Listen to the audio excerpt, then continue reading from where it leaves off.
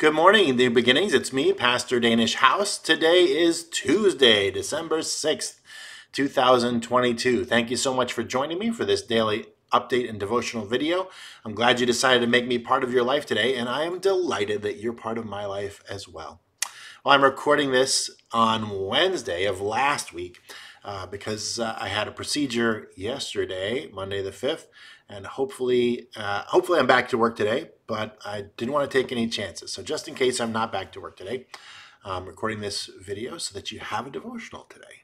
Aren't I sweet?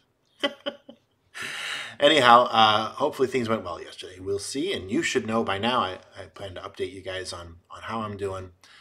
You'll get updates from the church office. So on Sunday, though, I expect that I have had preached on Luke chapter 1, verses 26 and following, the story of the announcement from the angel Gabriel to Mary about the child that she's about to bear. There's a great little bit in there, and I think it's important, an important little nugget that I am not going to talk about in my sermon on Sunday, so I will not have talked about from your perspective. But I think it's worth talking about. It's a nifty little thing. And this is what it says in Luke 1:27. It says that the angel Gabriel was dispatched to a virgin betrothed to a man whose name was Joseph of the house of David. And the virgin's name was Mary. There's two words there that I think are often misunderstood in our culture. And those are the word virgin and the word betrothed. The word virgin can mean in Hebrew and in Greek can mean a young unmarried woman of marriageable age. It can mean that. It can also mean a woman who's never engaged in sexual intercourse with a man. And I think both of them are meant here about Mary. But some scholars would say, okay, well, it doesn't necessarily mean that she hasn't had sexual intercourse. So there's not necessarily any divine intervention here in the birth of Jesus.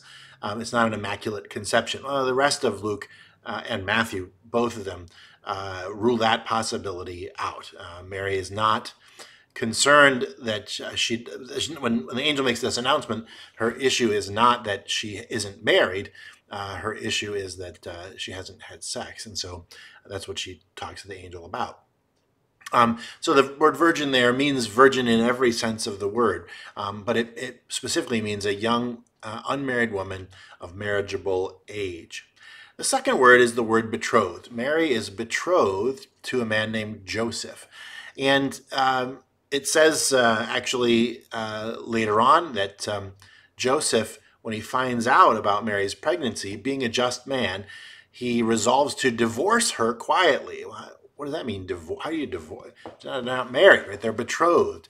We think of betrothal as being like our form of engagement, that he's popped the question and she's said yes, but they haven't actually tied the knot, to use a whole bunch of American slang, lingo. He has asked her to marry him, and she's accepted his invitation, but they haven't yet actually gone through with the marriage ceremony. But that's not what betrothal is in Bible days.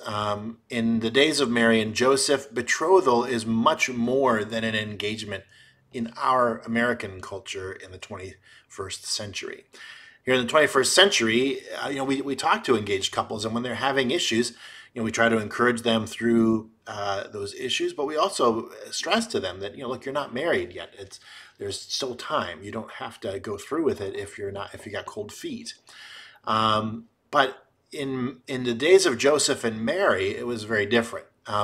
A betrothal was more than an engagement. It was somewhat less than a marriage, but it was more than an engagement. They have not had the ceremony. They've not come together sexually, but a betrothal needed to be dissolved through a divorce. It was a pledge to Mary that was much stronger than what we would consider engagement. In our culture, in American culture in the 21st century, if a man wants to break off the engagement, he just talks to his wife, his fiancée about it. And in many cases, she gives back the engagement ring that he gave to her. when he proposed. If a woman wants to break off an engagement, she just talks to her fiance and gives him back the ring if such a thing is there, or in some cases keeps the ring. I don't know. Different people do different things, but it only requires a conversation, and actually. In poorly done situations, it requires just a text message to break up an engagement. That would not be the case for Joseph and Mary. It would have required a divorce to dissolve that betrothal. Why do I bring this up? Why is it important? Well, it's important because the Bible gives us a lot of instruction about the relationship between husbands and wives. It doesn't talk about the roles of husbands and wives. It doesn't say, husbands have to take out the garbage and wives need to cook the dinner, or wives need to balance the checkbook and husbands need to decorate the living room. It doesn't say what the roles of husbands and wives are. It rather talks about the commitment that husbands and wives need to have towards one another and the basis for the marital union, the marital bond. Essentially, some principles undergirding marriage, but not how those principles are to be lived out in any particular marriage.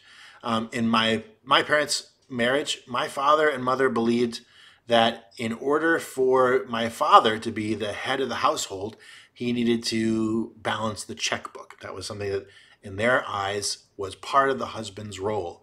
And my father wasn't honestly very good at it. My mother was much better at those things.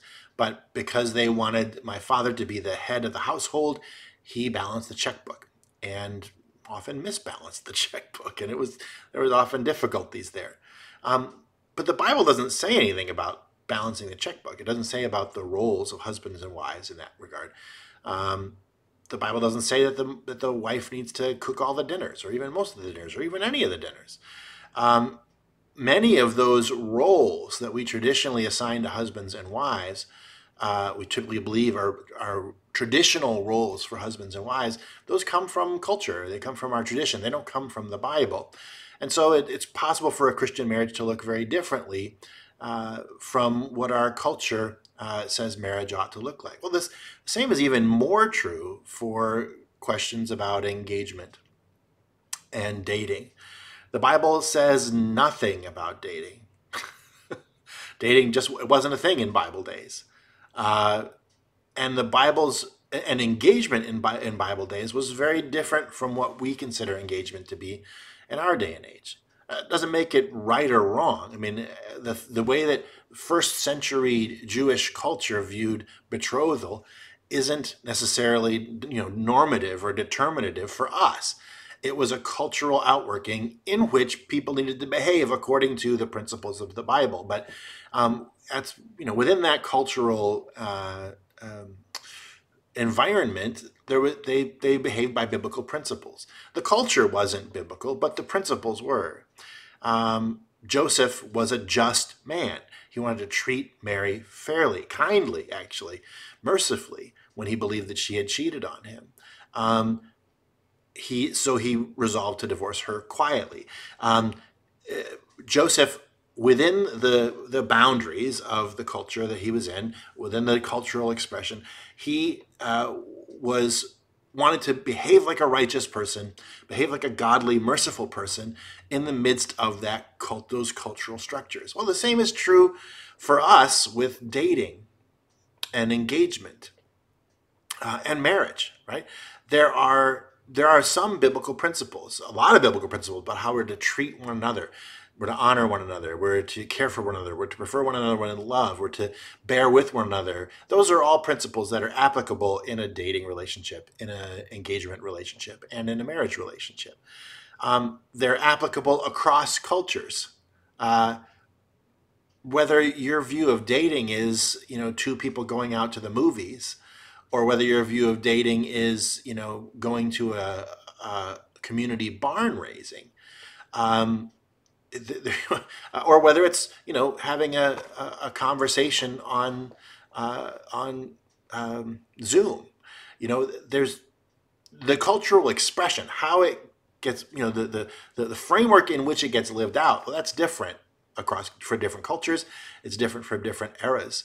But within it, the principles of how we're to treat one another, how we're to put God first, how we're to treat people as people and not as objects to be used, treat people with respect. These principles cross cultures. These principles are part of the biblical fabric. But the Bible doesn't actually tell us how to date. It just tells us how to treat our dates. The Bible doesn't tell us how to get engaged. It does tell us how to treat those with whom we are engaged. And the Bible does tell us about how marriage works in a lot of ways, but it doesn't tell us everything about how marriage works. And there are roles within marriage and expectations within marriage that come with our culture, that come with what we saw our parents do or those around us do, that come with our own personal needs and expectations. And we need to work those things out together in a godly way. The Bible provides the framework for some of these things, but not for others. But the Bible does provide principles for how we're to treat one another through all of these things. So Mary is betrothed to Joseph. That's not a relationship that we have in our day and age. We don't have that betrothed relationship in the United States in 2022. But that doesn't mean the Bible has nothing to say about how we're to treat those to whom we're engaged. Doesn't mean the Bible doesn't have anything to say to those with whom we're dating. The Bible has a lot to say about it. It just doesn't tell us what the structure should be, but it tells us how to behave within that structure. Make sense? Let's pray. Heavenly Father, thank you so much for this day. Thank you for your love for us. Thank you that in our world, even today, there's different structures that are beautiful and in which Christians can behave in a godly manner in all sorts of different structures. Lord, I pray that you would help us to listen to you and to your plans for how we're to treat other people. Help us to treat other people with dignity and respect, to treat each other with honor and love, no matter what relationship form we're in. God, I pray that you'd bless everybody within the sound of my voice, encourage them and strengthen them. I pray in Jesus' name, amen. Hey, thank you so much for joining me for this daily update and devotional video. I love you, New Beginnings, and I look forward to talking to you again tomorrow.